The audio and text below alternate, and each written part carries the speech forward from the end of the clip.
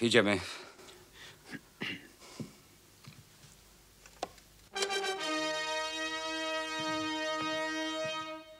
Wiesz, Majdan.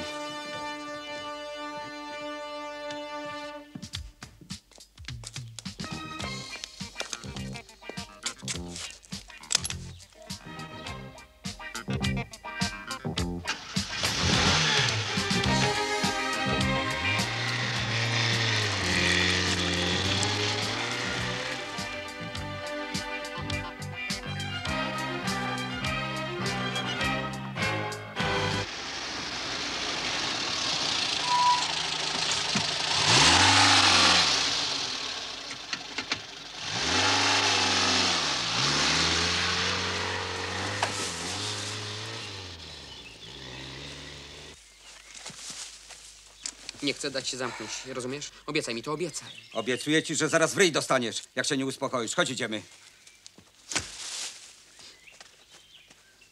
2 do Olsztyna, 1. klasa. Proszę.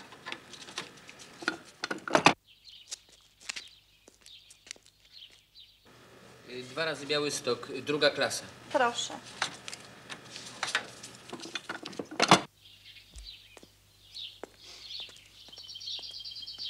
To trzeba było tak? Koniecznie?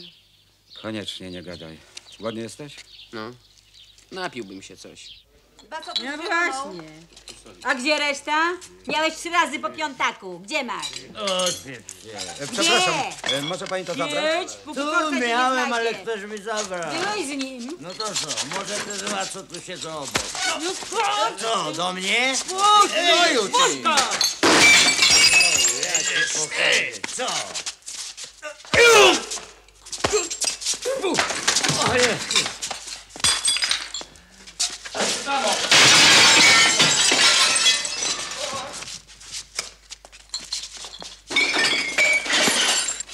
Spokój!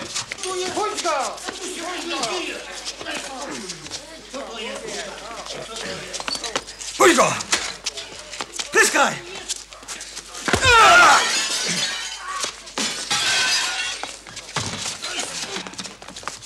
No chodź, no! Doktor! Waldek, tamtemu też bransoletki. Ktoś stąd zaruchliwi. Kurna, ale nie mam. Weź ich na jedno. Panie władzo, my się śpieszymy na pociąg. Przepraszamy, Dobra, wie pan, dobra, że to dokumenty. tak jakoś wyszło, ale... Dokumenty! Nie chcielibyśmy być w to wszystko zamieszani, wie pan. Dobrze, dobrze, pogadamy po tym. Bierz walizki. No wiesz, na co czeka? Idziemy. Temu Gozińskiemu tym razem to nie ujdzie na Wsiadaj. Przepraszam, może mnie pan przekuć? Miałem złamaną rękę, trochę boli.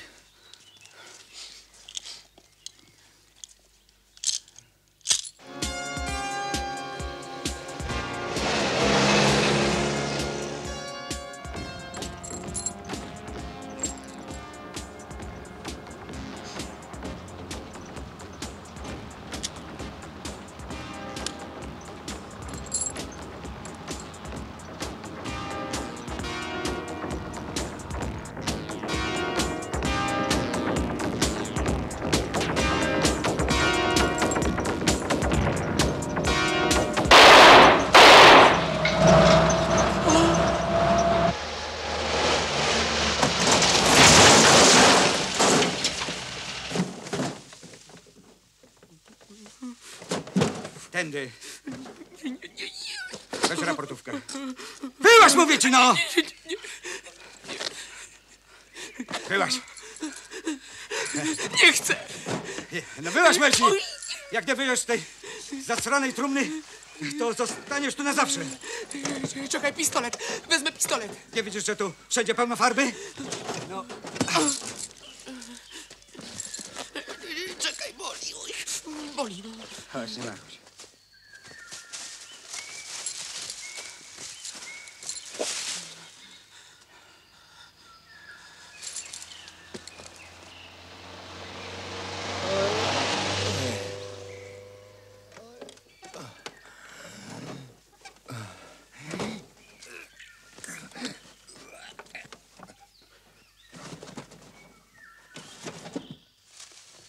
Nie ma. Czego? Kluczyków palancie, jak się rozkujesz. Schował je do kieszeni. Boże, co za kretyn. Nie mogłeś mi wcześniej o tym powiedzieć?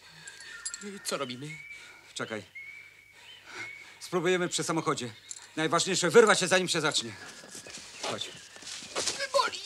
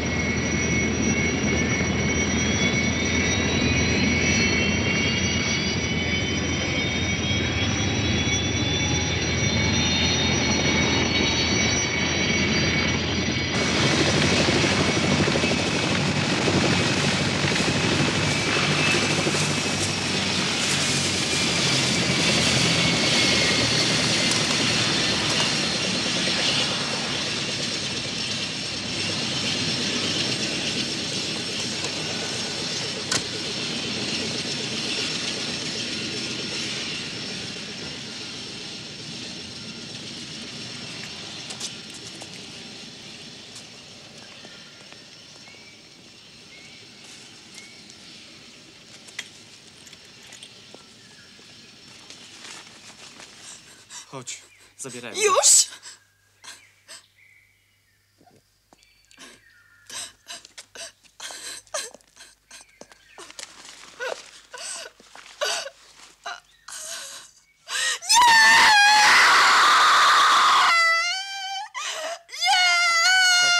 No chodź, kochani, chodź.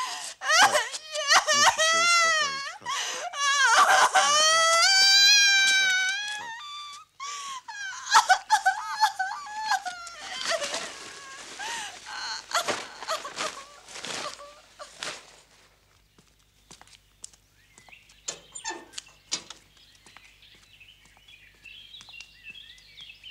Gdzie szefową poniosło? Nie ma jej od wczoraj.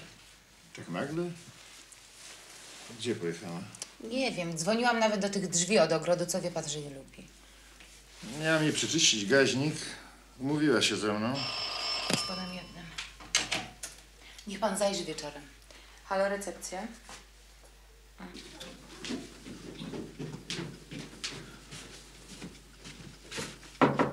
Proszę. Słucham pana.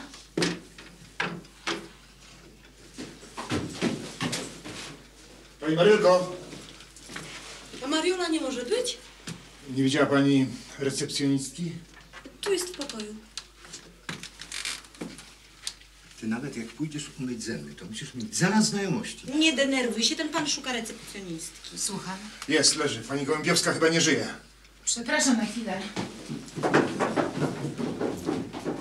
Ubieraj się, wyjeżdżamy.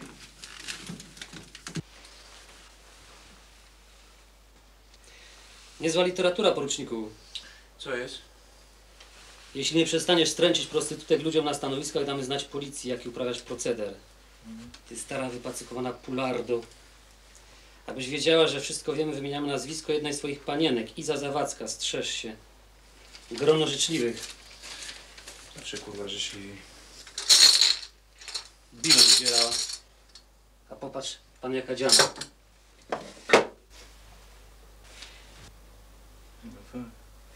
Zrobione to jest? Tak.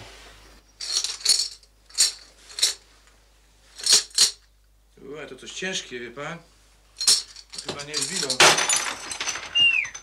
Wszystkie jakieś takie, wie pan? No. 1904, 1904. Wszystkie z 1904 roku.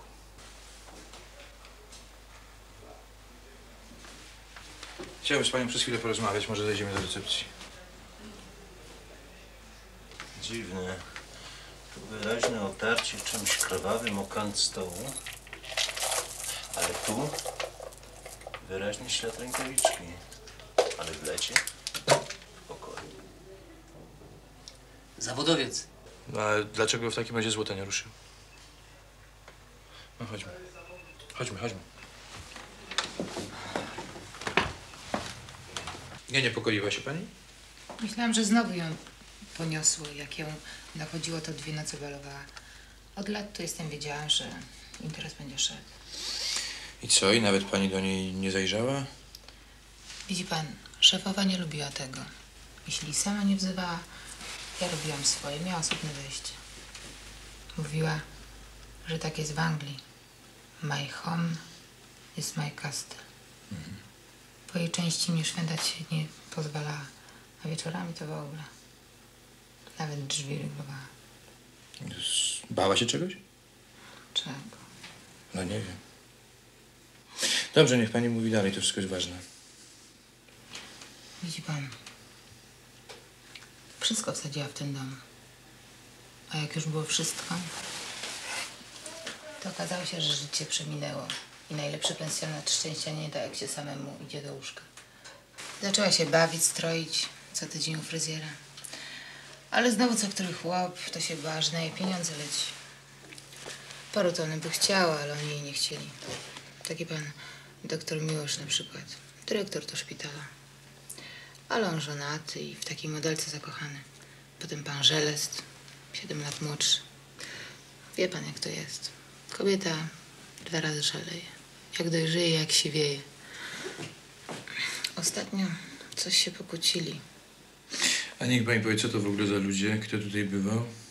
Przeważnie to dużo tu na miłość przyjeżdżali. Czasami to i małżeństwo się trafi, ale to od razu widać, pokłócą się w nocy. Wczoraj to jedna taka sama przyjechała, takim samochodem, co pan Miłosz. Ale jak się dowiedziała, że szefowej nie ma, nie wzięła pokoju. A kto to był, nazwisko? Nie znam. No dobrze, pokój zaplombujemy. Pani na razie zamknie ten pensjonat. Ja bym chciał jeszcze wziąć od pani wszystkie te książki meldunkowe i adresy tych osób, o których pani mówiła. Nie znam. No jak to, a z meldunków? Ale oni nie jako goście tu bywali. Tych, co brała do łóżka, to przecież nie meldowała, co pan. Fakt. Panie poruczniku. Tak? Jakaś taka dziwna jest to piwnica. Jakby jakiś warsztat. Niby to czysto, a zagracone, trochę żużlu, koksu. Wziąłem próbki z ziemi.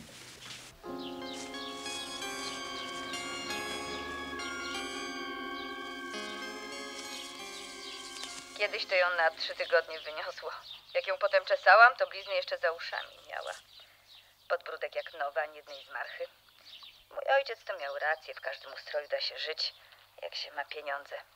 A najbardziej to się jej ten Miłosz podobał. Raz to ją podobno nawet przeleciał, po Bułgarii była. Rozjaśnimy trochę. Nie, broń Boże.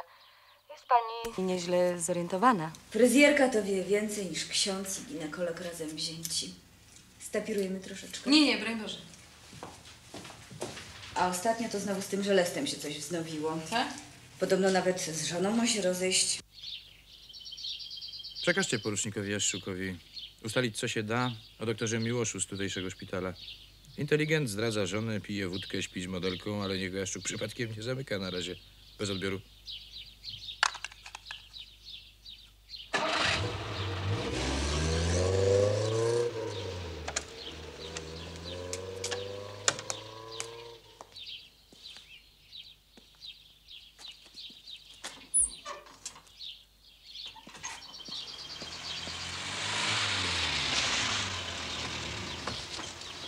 O co chodzi? Kim pan jest? No, chyba pan wie, kim jestem, skoro na mój widok zrezygnował pan z wejścia do willi.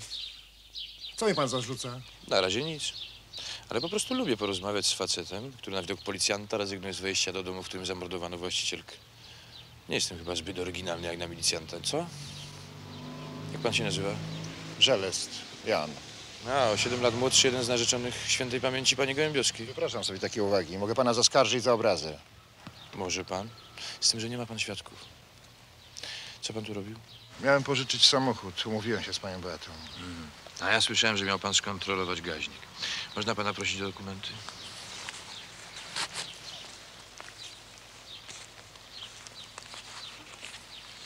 Z tym, że to też chciałem zobaczyć. A to już jest rewizja. Nie, proszę pana. Sam pan mi to dał do przeczytania. Nie pamięta pan?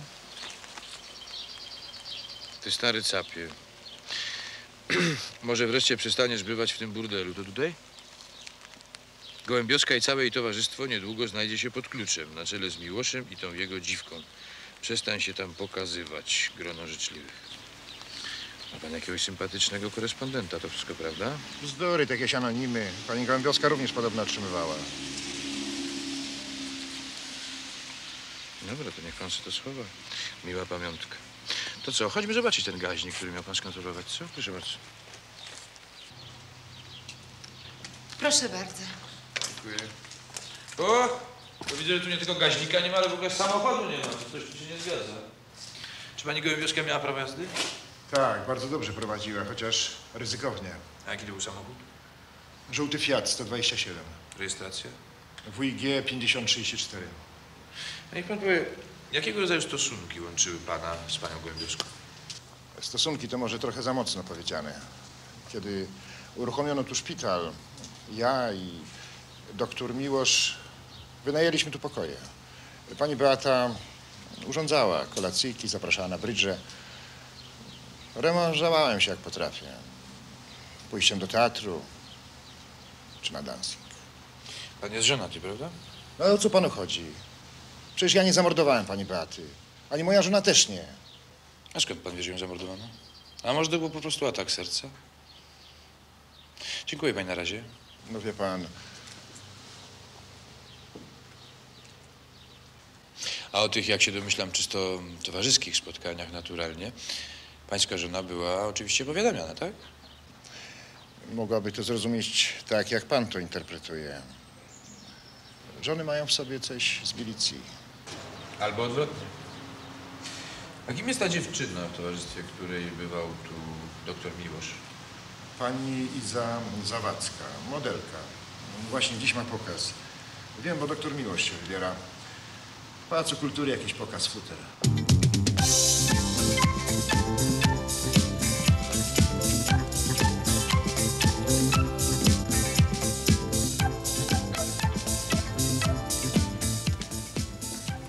Teraz będzie pani Iza Zawadzka.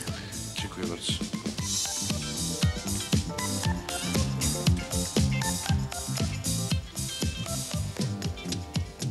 Moja grupa, czyli... Taki pokaz to okrucieństwo.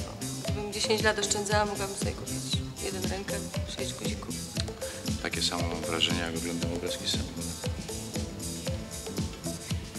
Jak sobie pomyślę, że baby w innych krajach... No to nie jest szerokość geograficzna, tylko nasz parszywy zawód. Znam panienki w Warszawie, które pracują niekoniecznie głową i noszą takie futra. Poza tym zapewniam cię, że ani funkcjonariuszki Metropolitan Police w Londynie, ani Gasudarstwem Automobilnej Inspekcji nie chodzą tak ubrane. Przeżyć się na 2 hektary goździków pod szkłem, już tak chodzić. Dlaczego ty się tym nie zajmiesz? Po prostu lubię robić to, co robię. A poza tym, jak mi któraś mówi, że mnie lubi, to mnie, a nie kuśnierza na Chmielnej, do którego ma zamiar mnie zaciągnąć. Męska próżność. Dlaczego lubienie za urodę jest szlachetniejsze od lubienia za to, co facet w życiu osiągnął? Może masz rację. Znałem jedną taką, co mi rano powiedziała, skoro już nie jesteś bogaty, to dobrze, że jesteś bogaty duchowo. Bardzo mnie to pocieszyło, ale już się więcej ze mną nie ubyło. Wiesz? Chodź. Pan tu muszę wychodzić, ja nie chciałbym spłoszyć pana doktora Miłosza.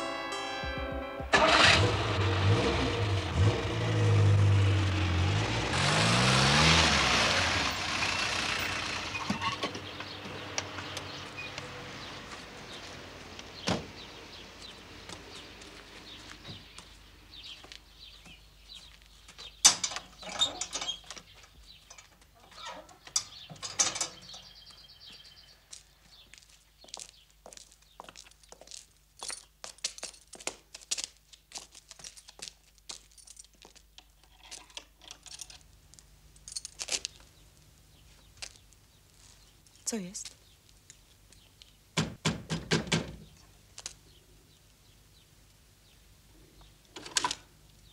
Spróbuj jeszcze raz.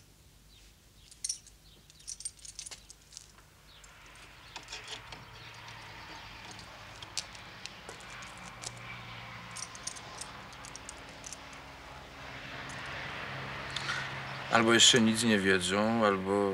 Co albo? Albo wiedzą i dlatego właśnie przyjechali.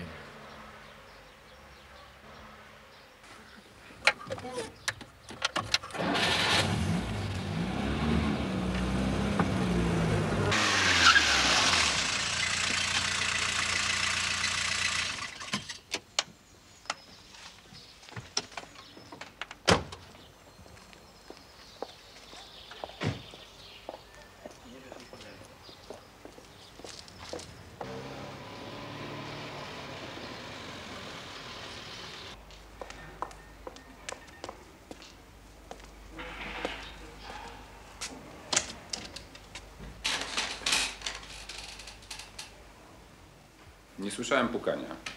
Widocznie był pan zajęty. Dzień dobry. Proszę wyjść. Proszę zaczekać na korytarzu. Czy mam zawołać portiera? Nie no, myślę, że ze względu na obecność tej damy, która jak podejrzewam nie jest siostrą przełożoną, nie zrobi pan tego. Myli się pan. Oszczędzę panu niezręcznej sytuacji. Milicja. Dziwne macie maniery. I dziwicie się potem, że ludzie was nie lubią. A my nie jesteśmy od lubienia. Może liczymy na trochę, powiedzmy, niechętnego szacunku i to też tylko optymiści. Można? A wracając do sprawy, czy pan miał zamiar dzisiaj się przed chwilą włamać do willi pani Gołębiowskiej? No słucham pana. Po prostu czasami tam nocuję. Pied à terre. Si voulez, voulez. Mémoire de la Péline Piole. Słucham? Myślałem, że pan proponuje przejście na francuski. Kiedy ostatni raz widział pan Gołębiowską? Nie pamiętam. A pani? Nie wiem, o kogo panu chodzi. Nie wie pani. Pozwoli pan?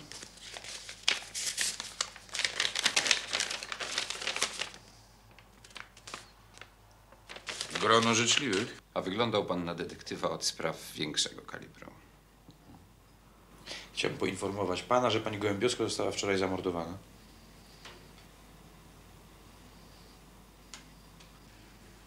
Pan żartuje. Nie jest to dominującą cechą naszych działań, proszę pani.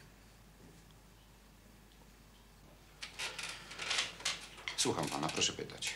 Co pana łączyło z pensjonatem Gołębiowskiej? Mam tam pokój w prywatnej części willi. To są klucze. Tylko że dziś nie mogłem się tam dostać, ale teraz już rozumiem. Właśnie, że nic pan nie rozumie. Nie zamienialiśmy tych zamków. Kto może być autorem tych listów, pana zdaniem? Nie mam pojęcia. Od paru miesięcy otrzymuję takie anonimy. Moja żona też. Nie pomyślał pan o Gołębiowskiej? Pomyślałem. Może chciała się mnie pozbyć, ale w końcu brała pieniądze i to niezłe, więc niemożliwe. Może, ja nie wiem, jakieś jej niespełnione nadzieje. To po co by wtedy pisywała do siebie? To żaden argument. Pozory dla odwrócenia od siebie uwagi. Znam sytuację, kiedy kochanka męża robiła do nocy na samą siebie, wiedząc, że w domu zacznie się piekło i małżonek będzie szybciej musiał się zdecydować na jakieś rozwiązanie. A ona jednocześnie była najsłodsza, kojąc ból domowych awantur. Insynuuje mi pan coś? Zawodowa podejrzliwość. Pozwoli pan, że do czasu wyjaśnienia sprawy zachowam te klucze, bo miejsce chyba na razie nie jest najbardziej sympatyczne. Dziękuję za szczerość i w rewanżu za nią zapomnę o fałszywych zeznaniach pani Zawadzkiej na początku naszej rozmowy. Ładnie pani było w tych listach. Do widzenia państwu.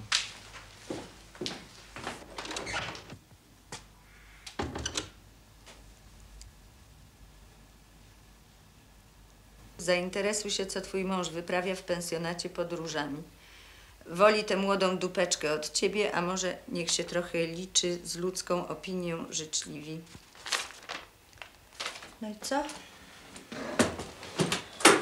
Powinnaś to wyrzucać przed czytaniem. Słuchaj, ja naprawdę jestem bardzo tolerancyjna. Nie kochasz mnie. Pogodziłam się z tym. Nie jestem ci potrzebna ani w dzień, ani w nocy. Trudno.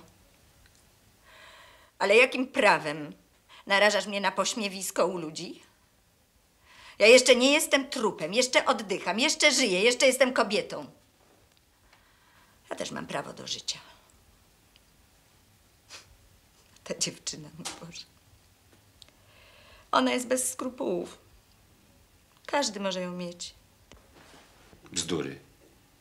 Dotknęło cię. Więc nawet nie zaprzeczasz. Ale póki ja żyję, to ja ci rozwodu nie dam.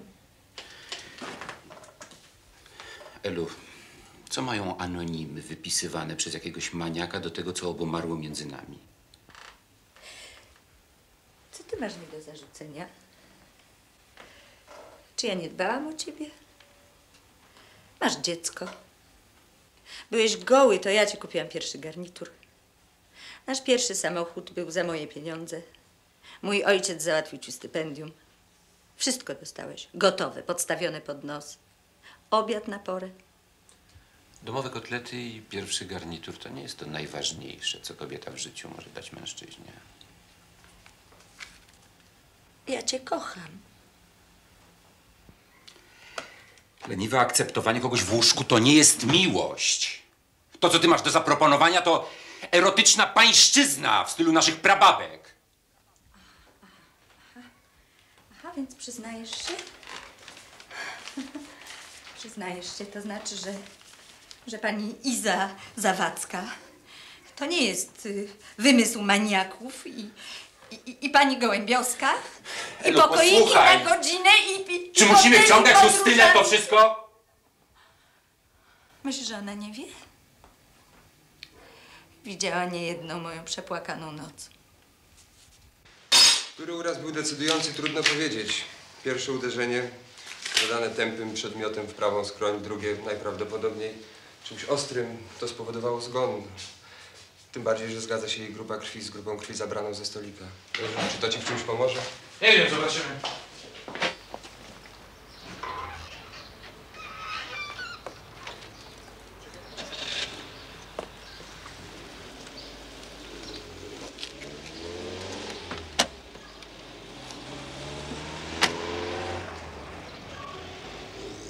Jest dla ciebie informacja. Żużel i kurz pobrany z piwnicy wskazuje mikroskopijne drobiny związków złota i ołowiu. I druga sprawa. Poszukiwany Fiat 127 nadal bez rezultatów. Jak mnie zrozumiałeś? Odbiór. Zrozumiałem, dziękuję. Rejestrujemy każdy znaleziony falsyfikat, cechy produkowanych monet, miejsce, okoliczności ich zatrzymania, a także nazwiska osób, które świadomie lub nieświadomie wprowadzały je do obiegu. Każda z dotychczas ujawnionych wytwórni falsyfikatów posiada swoją odrębną metryczkę. W niej co? Opis matryc, techniki produkcji, przybliżoną ilość wyprodukowanych monet czy banknotów z dokładnym opisem szczegółów odróżniających od autentycznych. Tak, tylko mnie konkretnie interesują te z 1904 roku. Mamy. Są dwie z Krakowa, jedna w Szczecinie i ostatnio z 8. Ale jeszcze nie ma pełnej analizy. Myślę, że to są też falsyfikaty. 8? Maja. Czy to ważne? No, te moje znaleziono 9 maja, tu pod Warszawą. Może to być oczywiście przypadkowy zbieg okoliczności, ale może... Biorąc pod uwagę, że właścicielkę willi zamordowano dzień wcześniej, 8, to... Pomogłam coś? Przepraszam, a gdzie znaleziono te ostatnie monety? Kosowo. Kosowo.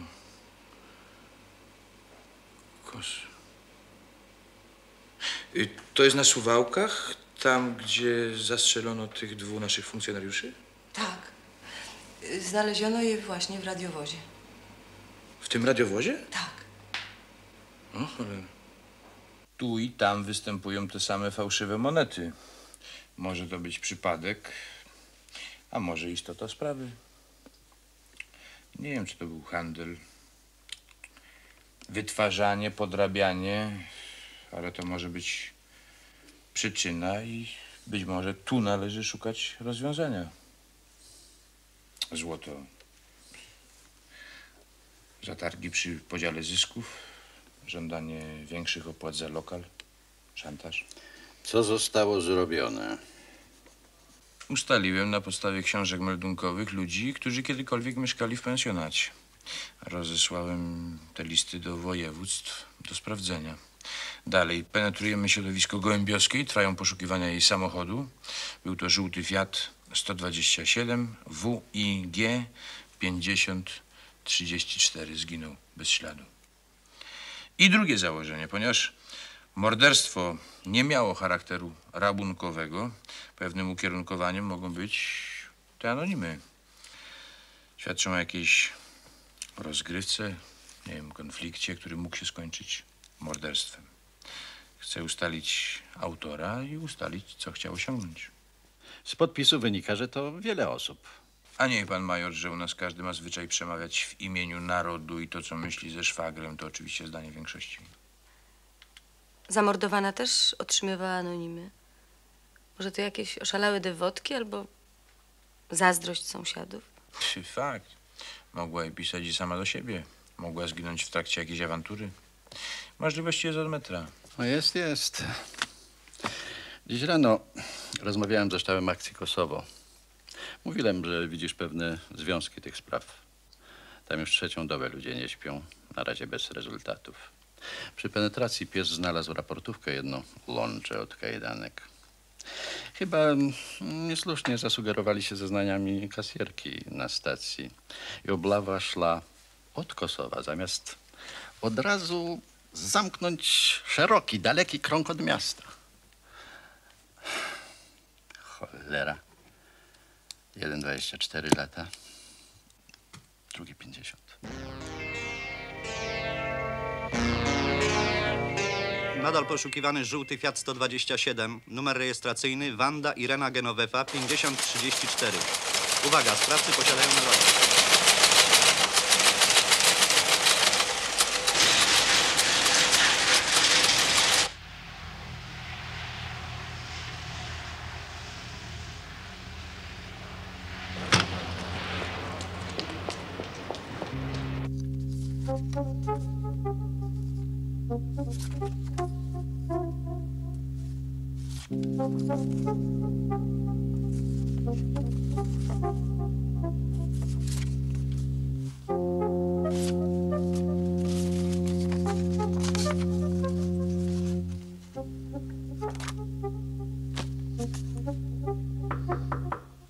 Proszę. Obywatelu poruczniku, sierżant Jakubczyk, możesz... Dobra, w porządku. Co chcesz? Nie wiem, czy dobrze zrobiłem. No, jak już masz wątpliwości, to dobrze. No, nie wiem, czy będzie dobrze. Jakaś obywatelka zostawiła to, mówiła, że bardzo się ucieszysz. Sprawdziłem, pozwoliłem zostawić. Skontrolowałem na wszelki wypadek, bo to nigdy nic nie wiadomo. No słusznie, a co to jest? No czyś ty chłopiec zwariował? No i co ja będę robił z takim zasrańcem? Ale on taki hecny. Aha. Jest jeszcze kartka. Czekaj.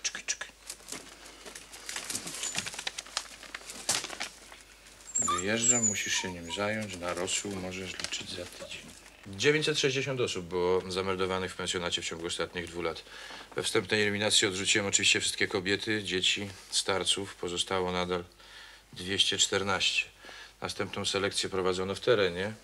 Wykluczono wszystkich, którzy mieli pewne alibi. Byli w tym czasie chorzy albo czasowo przebywali za granicą. Nadal pozostało 98 facetów. Zebraliśmy zdjęcia ich wszystkich. No i okazaliśmy je świadkom zajścia w tej knajpie w Kosowie, a także kasjerce na dworcu.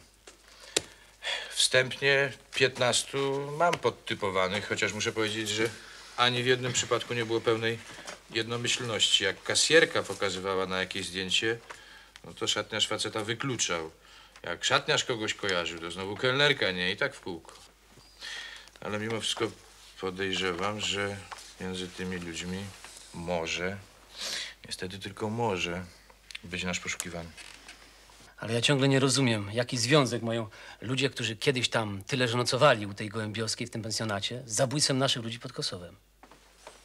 No właśnie panu tłumaczę. Jeśli w pensjonacie działała wytwórnia fałszywych monet i jeśli jedną z tych monet znaleziono w gaziku, tam gdzie siedzieli zabójcy, no to musi istnieć jakiś związek tych dwóch z tym pensjonatem, nie? No jasne, że nie meldowano ich tam wtedy, jak produkowali te monety albo jak je odbierali, ale biorę pod uwagę i taką możliwość, że mogli tam być zameldowani wcześniej. Kiedy na przykład szukali lokalu, albo ja wiem. Panie, no istnieje taka możliwość, czy nie? No.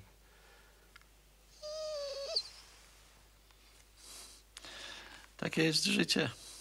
Jak pośpimy, trzeba się wysiusiać. W końcu jest to teren Stołecznego Urzędu Spraw Wewnętrznych. Gabinet naczelnika wydziału. A to, na co pozwala sobie porucznik Borewicz, wydaje mi się co najmniej lekką przesadą. Poruczniku Jaszczuk, urzędu autorytet nie ucierpi od tego, czy podloga będzie okrzysiana, czy nie. Ale mam cichą nadzieję, że porucznik Borewicz, obarczony dodatkowymi obowiązkami, zmniejszy choć trochę intensywność życia osobistego. Pan w to wierzy, panie majorze? A wracając do sprawy, biorę się dokładniej za tych 15. Trzeba będzie sprawdzić tych panów. I jeszcze chcę sprawdzić także, co właściwie jest z tym kluczem doktora Miłosza, który nagle przestał pasować do zamka w pensjonacie pani Gołębiowskiej. Trzeba to wyjaśnić. Nie przeszkadzam? Nie, co? To jakaś połamana rodzina. Ta ich córeczka też jakaś dziwna.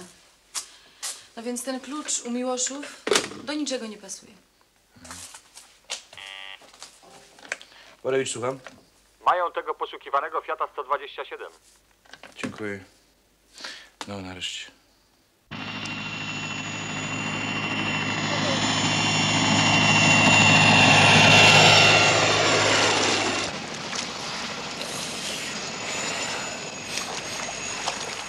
A ten facet z jamniczkiem to kto?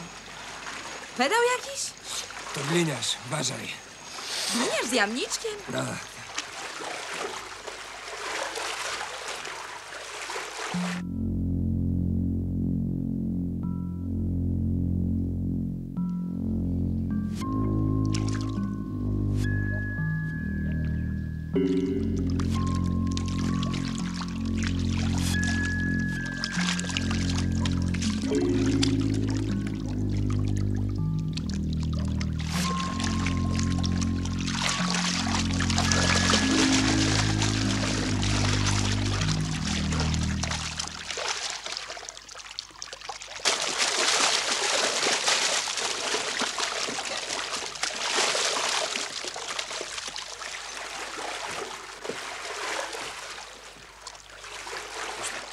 I co pan o tym sądzi, panie kapitanie? Że nic tu nie ma. Nie, no... Ja myślę, co pan w ogóle o tym sądzi? Poruczniku, fałszerstwo pieniędzy to robota nie dla jednego człowieka. Potrzebny jest kolporter, właściciel lokalu, dostawca kruszców. Ale najlepszy lokal nie służy nigdy dłużej jak parę tygodni. Doświadczeni fałszerze mają zawsze jakieś pomieszczenia awaryjne. Może pan chyba założyć, że ci ludzie po opuszczeniu pensjonatu pod Warszawą jechali w jakieś konkretne miejsce. Zaskoczyła ich sprawa w Kosowie, ale udało im się dotrzeć do celu, skoro zatopili samochód. No właśnie, pytanie tylko, czy zatopili samochód po dotarciu do Meliny, czy przedtem jeszcze, w czasie ucieczki? Czas pokaże. W każdym razie ruszyłem z miejsca. I co dalej ma pan zamiar robić? Ekipy działające w rejonie zabójstwa ustaliły, że mordercy porzucili samochód tuż przed Kosowem. Potem kupują bilety do 2 różnych stacji. Po co? No myślę, że robią to po to, że gdzieś w pobliżu mają przygotowaną na trasie jakąś melinę. Punkt dla nich w razie pościgu jest to dla nas mylące. Czyli meliny należy szukać albo tutaj wzdłuż tej linii kolejowej, albo w kierunku Olsztyna, albo w kierunku Białegostoku. My jesteśmy tu. Ten dukt leśny prowadzi w kierunku Kosowa. Ile? No nie wiem, powiedzmy 35 kilometrów. Czyli co? Nie zdążyli wyjść poza rejon, poza pierścień Obławy. W lesie też się nie ukryli, nasi wszystko czesali. Jeśli tu utopili samochód, no to melinę muszą mieć gdzieś w najbliższej okolicy. Świadomi Obławy ile mogli przejść? 5-6 kilometrów piechotą, nie? Góra 10 powiedzmy. Czyli interesuje nas, po mojemu, ten rejon. Dużo domów czasowych, dacze. Ciężka sprawa. Panie kapitanie, ja wiem doskonale, że sprawa wymaga ogromnego wysiłku i wielkiej liczby ludzi. No, ale tu się teraz już liczy każda godzina. Może jeszcze tylko jedna drobna informacja. Kogo mamy szukać? Na niuch. Poruczniku, wybaczcie, może u was w Warszawie, ale u nas w terenie to i mistyka, i telepatia jeszcze nie są w modzie. Akcja wymaga kilkuset funkcjonariuszy, wytycznych, chociażby portretu pamięciowego. Są rysopisy, poza tym powinni mieć jakieś, nie wiem, ślady okaleczeń na nadgarstkach. Znamy także datę, kiedy mogli się tutaj zjawić. A poza tym zastosujemy eksperymentalnie troszkę telepatii. Dostaniecie nazwiska 15 osób. Trzeba będzie sprawdzić, czy żadna z tych osób nigdy poprzednio tutaj nie była meldowana. Sam pan mówił, że fachowcy zwykle szykują sobie meliny awaryjne. Jeśli tak, no to mogli się tutaj zjawić i nie mając jeszcze w tym terenie nic na sumieniu, najzwyczajniej zameldować. Mamy takich 15 podejrzanych nazwisk. Dostaniecie także zdjęcia. No a poza tym, no, niestety, na los szczęścia, Baltazarze. Szukać, pytać, sprawdzać. Przypuszcza pan, że ludzie tak uwielbiają z nami rozmawiać? Nie, ale niektórzy ludzie bardzo lubią bliskim podkładać świnie. Lubią to bardziej niż nie lubią nas. Czasami nas to ratuje. W każdym razie w Warszawie. Pozwolił watyl kapitan, że się odmelduje. Nazwiska tych 15 ludzi przekażę waszemu oficerowi drużynowi.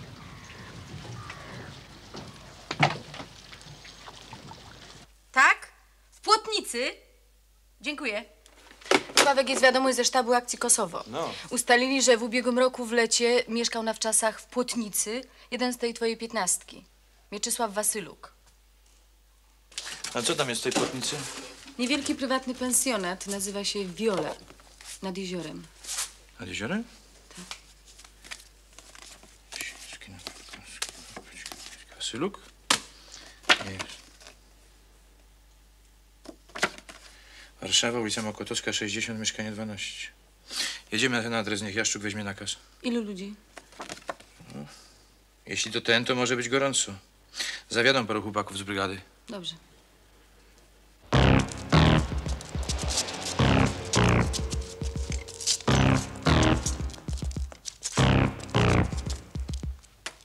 Dobra, to panu ślusarzowi już dziękujemy. A pan dozorca się chwilę zostanie.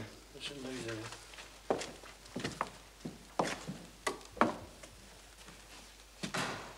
Kiedy go pan widział ostatnio? Dokładnie nie pamiętam, ale dawno.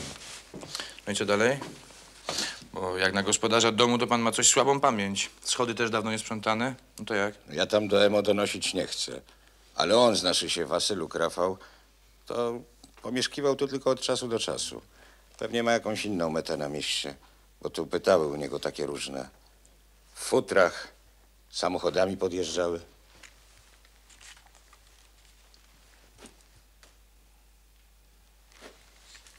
To jest Wasyluk? Mhm. Ona tu też parę razy była.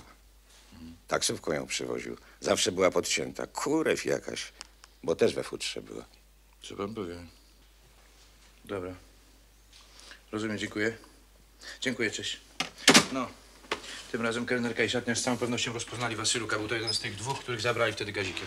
Dlaczego go wtedy nie rozpoznano?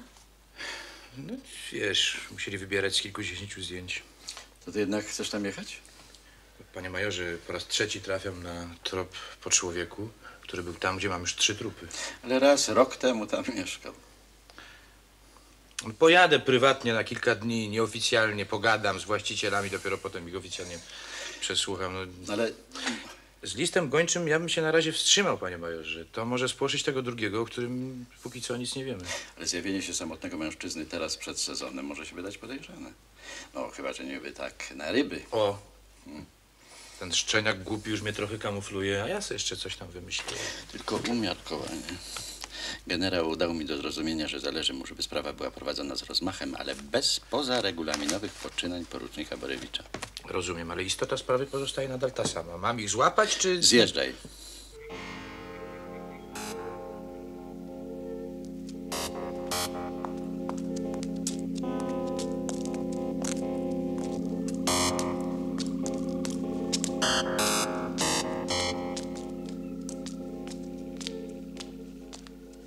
Państwo nie są małżeństwem?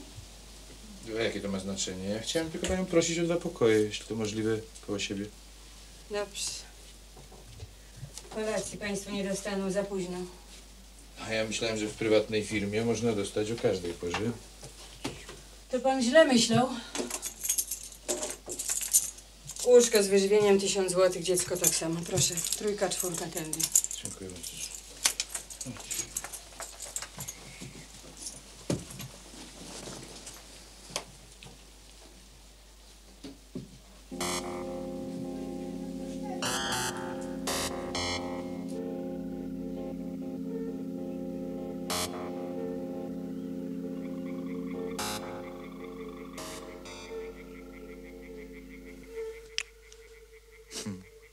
teraz powiedz prawdę, rzeczywiście przyjechałeś tu służbowo, czy to był tylko pretekst?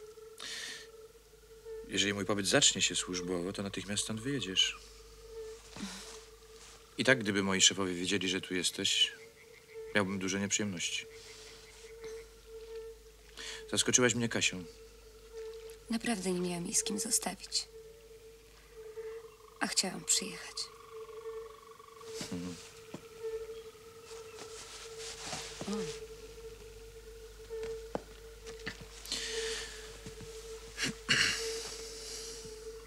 Teraz wierzę. Chciałeś sprawdzić? Nie ufasz. Pamiętaj, ja jedną rzecz w życiu traktuję serio. I jedna rzecz się dla mnie liczy. To, co robię. Tak?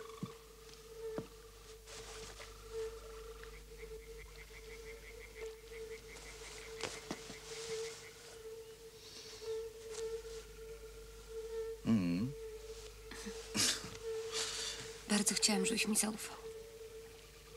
Domyślasz się już chyba, że nie wszystko, co w życiu robiłam, pasowałoby do twojej ankiety personalnej. Ja nie chcę się niczego domyślać. Każdy żyje na własny rachunek. Pocałuj mnie jeszcze raz. Robisz to ogromnie sympatycznie. Lepiej niż rosół?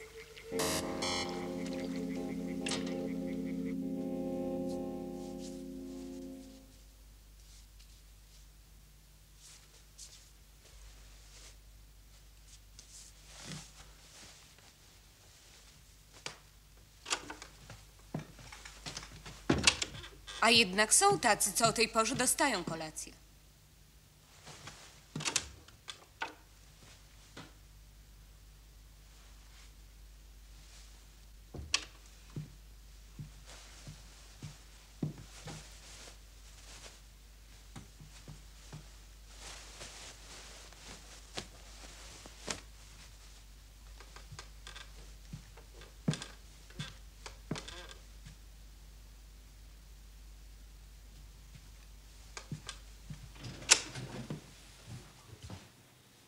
Pani do mnie?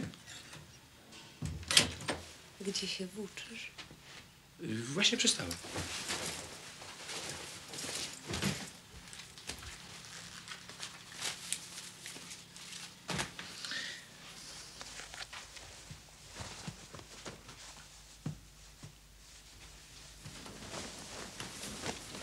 Nie no, co jest?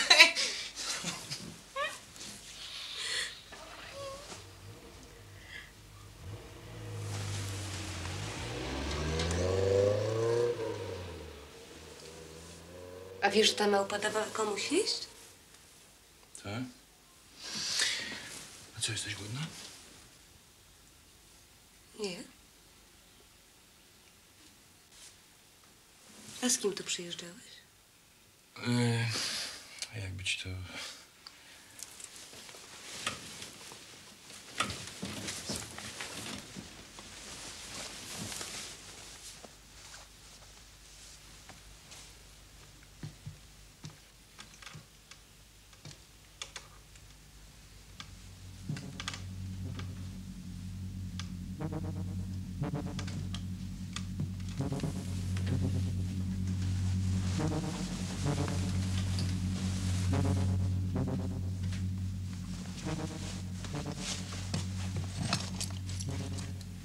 Pamiętaj, że tam śpi moje dziecko. Pamiętam.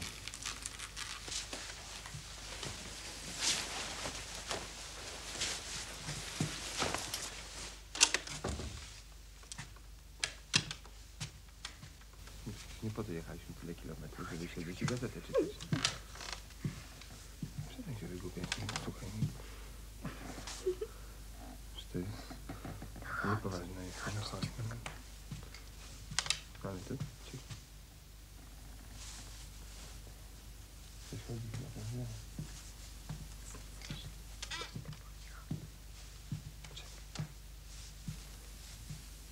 Strasznie tak. Łyżko zgrzmieć.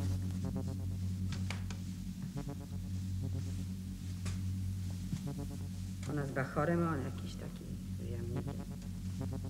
W dowodzie nie miał żadnego stempelka. Jedz, mówię ci, że z dupą przyjechał. Przynieś trofajek. Już mi się kończy. Jakby zadzwonił, to mnie obudzi. Chcę z nim pogadać. Śpij spokojnie. Widzę cię! Nazwisko! O co panu chodzi? Nazwisko? Jestem na urlopie. Gdzie? Tu, w piwnicy, nazwisko! Kazimierz Dyciak.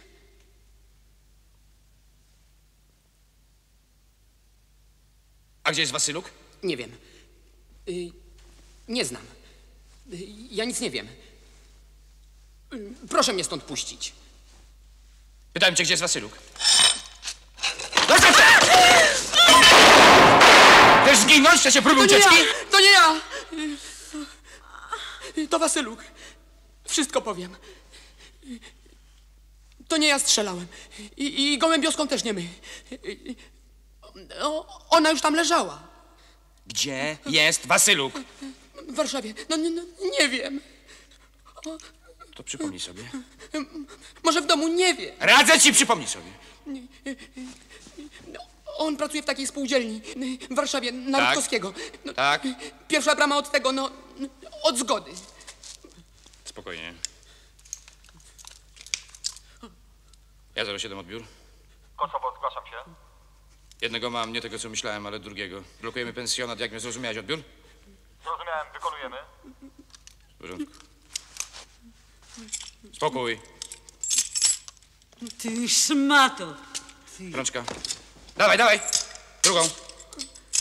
Dobra, wstawaj.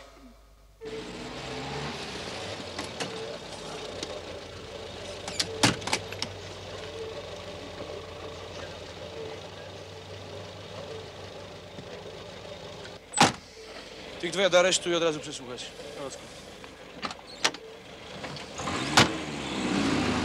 A wy z tamtymi przeszukać cały dom. Na górę wszyscy. Bardzo proszę państwa do pokoju. Chciałabym natychmiast stąd wyjechać. Nie znoszę widoku kajdanek. Jak on się strasznie bał.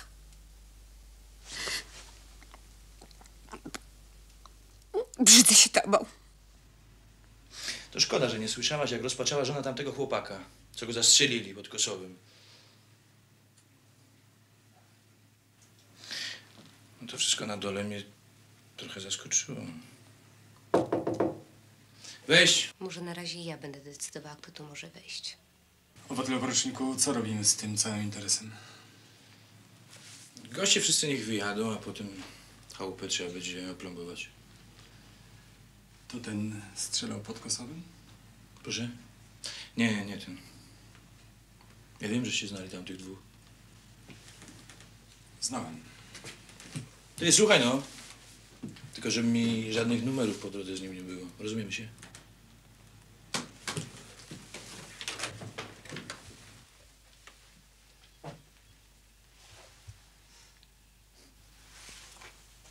Czy ja nie mogę mieć nic w życiu normalnie?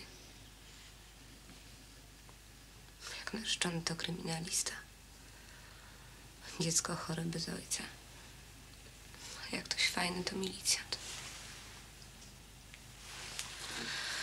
To dupy z takim życiem.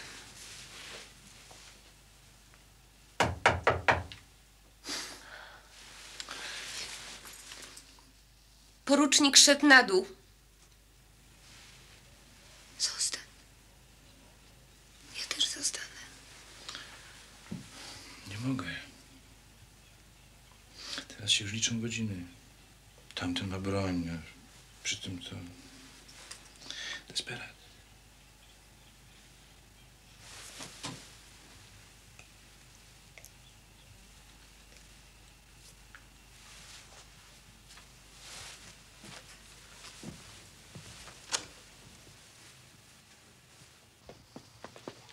Był telefon z Warszawy. Tak? Facet zapytał się, jaka jest pogoda. Nie wiedziałem, o co mu chodzi, zaraz potem się włączył. Cholera. Spróbujcie ustalić, z jakiego numeru był ten teraz. Jeśli to się uda jeszcze. Dobrze.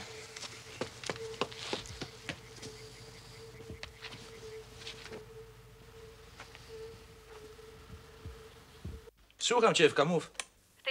na Rutkowskiego w asylu od tygodnia jest na urlopie, a matka też nic o nim nie wie. Wracaj tutaj. Bąbelku, kochany, lubi mnie pani jeszcze troszeczkę? Uruchamiamy list gończy, napisze pani 4 zdania, podyktuje pani.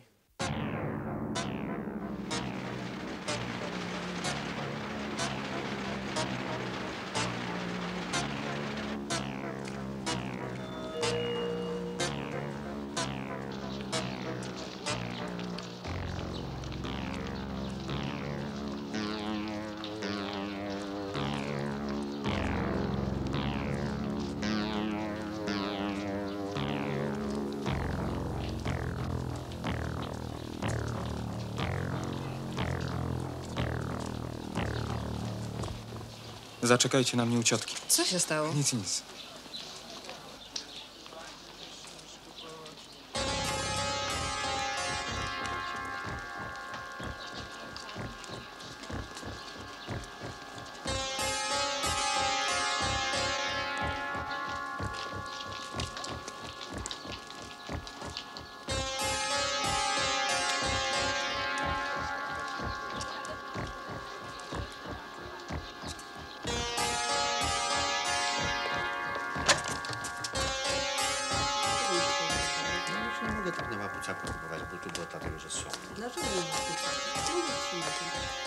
Wasyluk? Milicja. Zejdź ze mną na dół, tylko bez żadnych numerów. O co panu chodzi? Powiedziałem, milicja, ręce! A ja myślałem, że pan lody sprzedaje. To źle myślałeś. Na dół. Wie pan, na deszcz się zanosi. Na dół.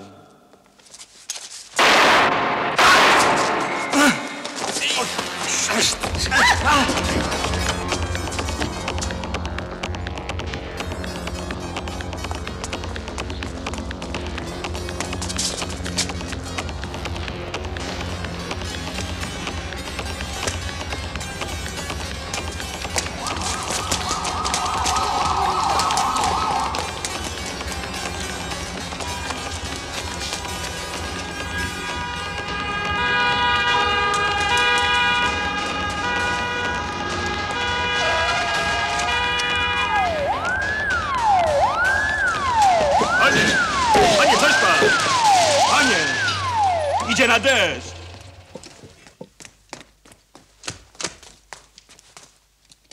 Wasyluk! Wyłaź! Jak w las, to nie po to, żeby wyłazić. Chodź pan. Las. To się tam wejść? A właź pan.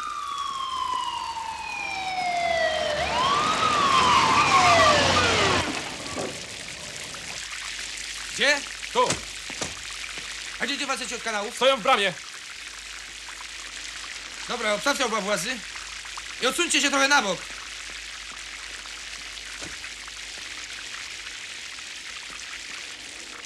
Otwory są co 100 metrów.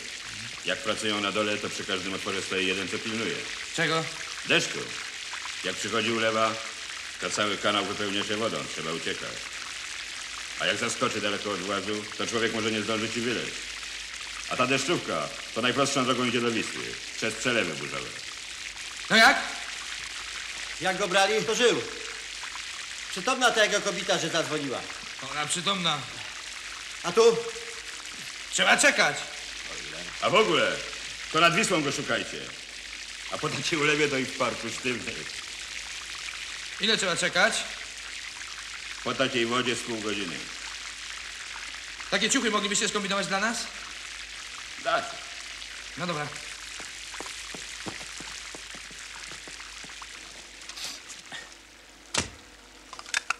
Ja 07 odbiór. Faza 11, zgłaszam się. Daj mi komisariat rzeczny i namiar na te patrole na koniach, które chodzą nad Wisłą. Ja z Kalinowskim za chwilę schodzę na dół. Jak mnie zrozumiałeś odbiór?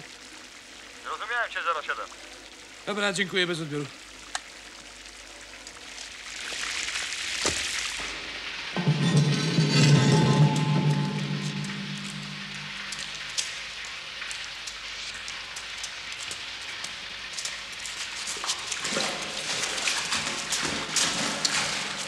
O tam była.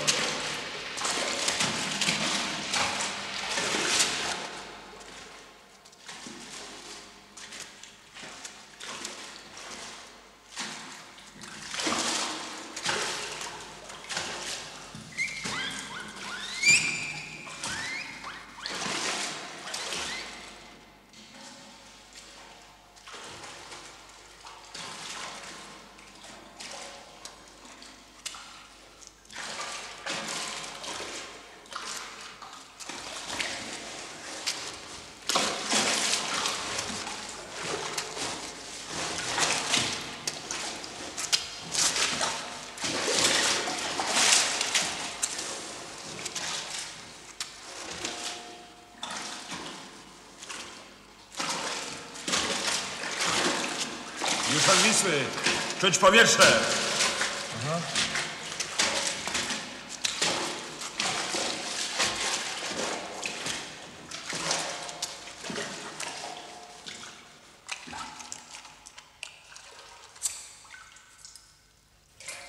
Ja 07 zgłoście. Baza 11, zgłaszam się. Podobno dochodzimy już do Wisły. Na razie brak kontaktu. Jakby zrozumiałeś odbiór? Słyszę cię, w porządku.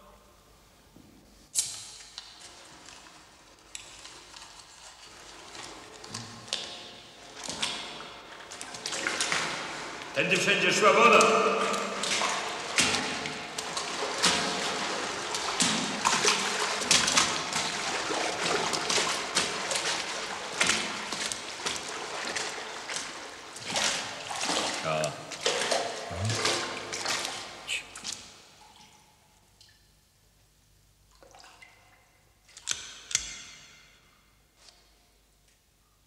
Fasyluk!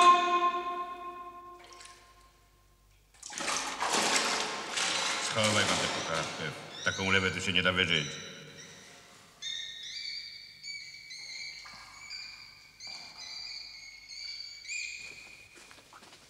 Trochę pan jednak śmierdzi. Finezyjna waga. Dzień dobry. Dzień dobry, panie majorze.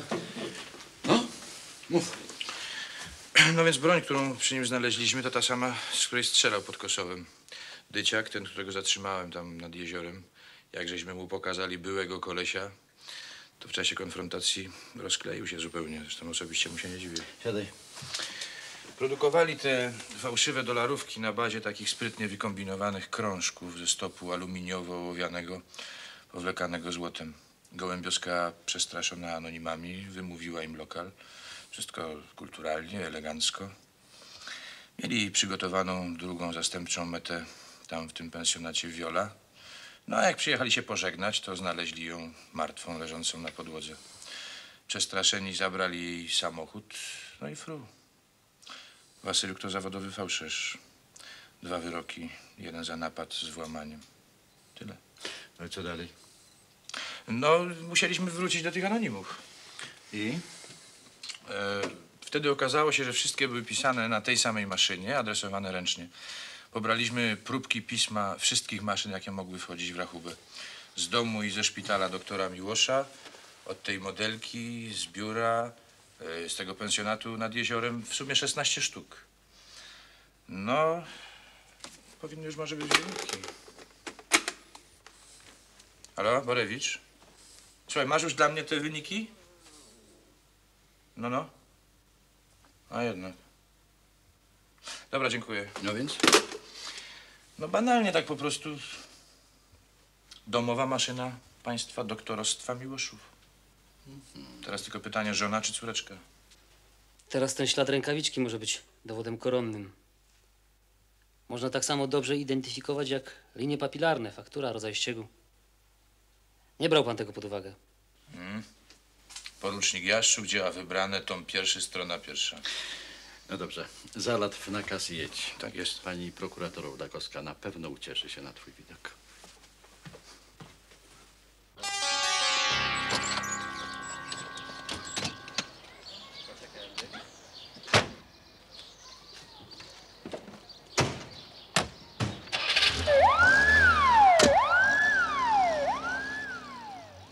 Chciałbym zobaczyć wszystkie rękawiczki, jakie są u państwa w domu. Matki, pani, wszystkie. Mam nakaz przeszukania tego mieszkania. To matka zamieniła ojcu te klucze, o które ta pani wtedy tak pytała. Mama chwytała się wszystkich sposobów, żeby mu przeszkodzić. Ostatnio była zupełnie wykończona. Wpadła w nastrój jakiegoś masochizmu. Potrafiła tam jeździć całymi godzinami i stać za płotem, wiedząc, że oni tam są. Chyba nigdy nie przestała go kochać. Potrafi to pan zrozumieć, panie poruczniku?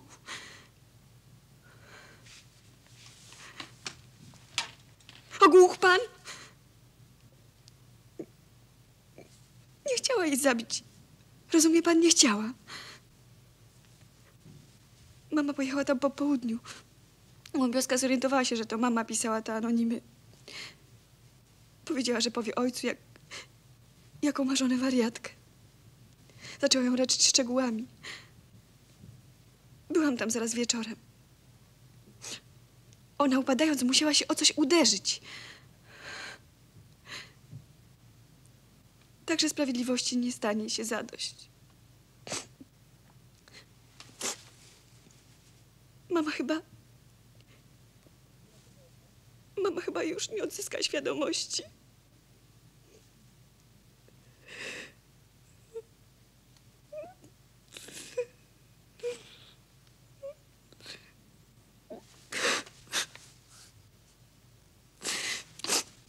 Szukać tych rękawiczek?